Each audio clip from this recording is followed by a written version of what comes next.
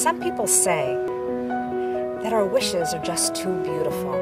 They are beautiful, but they're also transformational.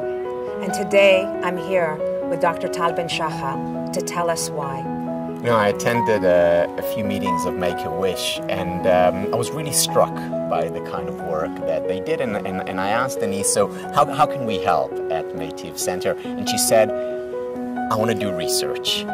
And when she first said that, I must say that my team and I, we were concerned. We were concerned that what if the research shows that it doesn't work, or doesn't work as well as they think, and yet they wanted to go ahead, which takes courage and, of course, a great deal of honesty and integrity.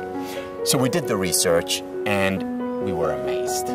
What we did was we took over 60 kids, half of them in the control group, the other half were waiting for their wish, and we looked at physiological as well as psychological measures. And on every variable, every parameter, we saw improvement. You know, Denise, you often say that while doctors give the medicine, Make-A-Wish gives the magic.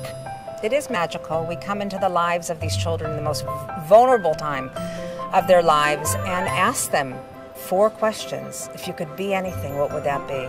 Or go anywhere, meet anyone, or receive anything, what would that be? And when a child says, I want a pirate ship, I want to be a pirate for a day, and we build a pirate ship in his backyard. And when we looked at the research and the results, we asked ourselves, why? How does it work so well? And the answer, we believe, lies in the fact that participants exercise a different muscle than the one they're used to. They exercise the muscle of impossibility.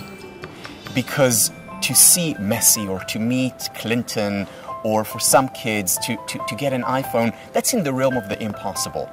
And yet, when they actually get that, when they fulfill that wish, it becomes possible. Now, once they have turned one impossibility into a possibility, why not do it elsewhere? Why not also do it when it comes to the medical condition that they are treating? And I thank you for assigning Dr. Anat Shoshani on this, because she did a phenomenal job. She did, and we're very grateful for this opportunity. Looking at this research, it makes me reconnect to why I do what I do. This particular project, the Make-A-Wish approach, is changing lives. This is the first time that research journal article has been published about Make-A-Wish, even though there has been research about it before.